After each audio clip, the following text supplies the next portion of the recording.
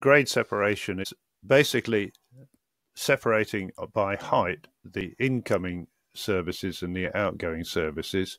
You will see that at Euston today with the so-called X line, which means trains can leave from the low-numbered platforms and get onto the right side of the layout going north without conflicting with the trains coming in from the north heading into the other platforms.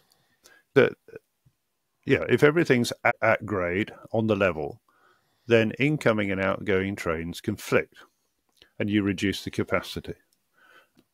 So if you don't have grade separation, you reduce the number of trains that can get in and out reliably, unless you're going to queue them at red signals for various, subway north, particularly if you're not running to the second. And if anybody's still thinking, I still don't quite get grade separation, I mean, I think from a railway point of view, that was a superb explanation. Just go down the M1. You know that junction, the M1 and the M6, where the A14 joins?